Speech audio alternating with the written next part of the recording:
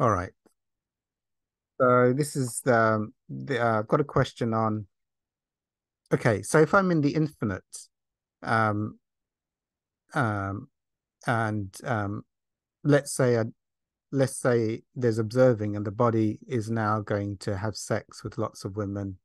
Doesn't it doesn't matter if they're married or if they're not married. Um, you know, that's just happening, but it's not me because I'm the observer of that. And that's fine because well, my my view on that, um, and I stand by it before God, is that that's not okay because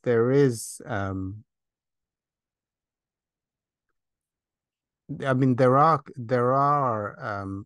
laws, and to harm another individual, even if you could say it's an illusion, means that, and this is the thing of fallen teachers, and not being spiritually sophisticated enough to fall for traps, um, and and this is the problem why many people, and many spiritual teachers do fall, is they're not aware of spirituality at a more sophisticated level, or they haven't got a more advanced teacher to help them realize that there's an error that's being made.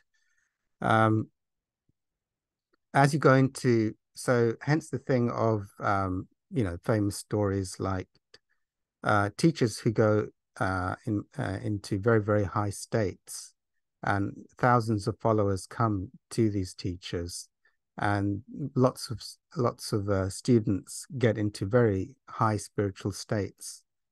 And then one day it's like the teacher has 87 Rolls Royces, and it's great to have sex orgies. And why not? Sex is holy. Let's all have a sex orgy in the temple.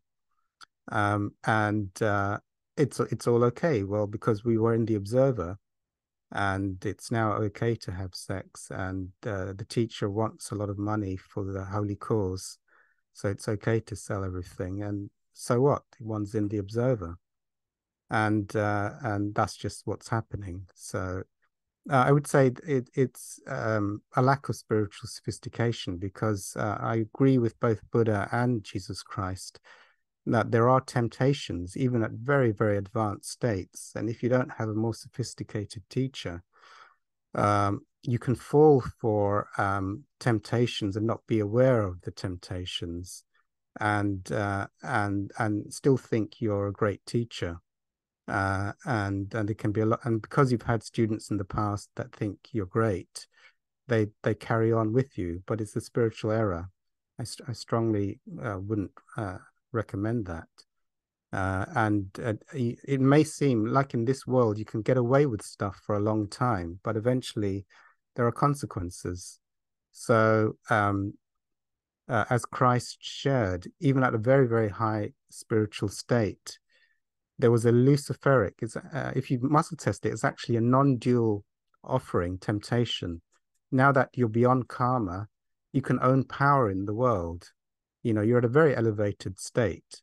It's a Luciferic temptation, even for a very advanced teacher. And that needs to be declined. Otherwise, one can fall for ownership of power in the world. Buddha talked about being beset by demons, even as an enlightened teacher. There are things within the collective illusion where, as a teacher, and it would be an error to say there are thoughts and energies which are and temptations, which can mean that one isn't yet sophisticated enough.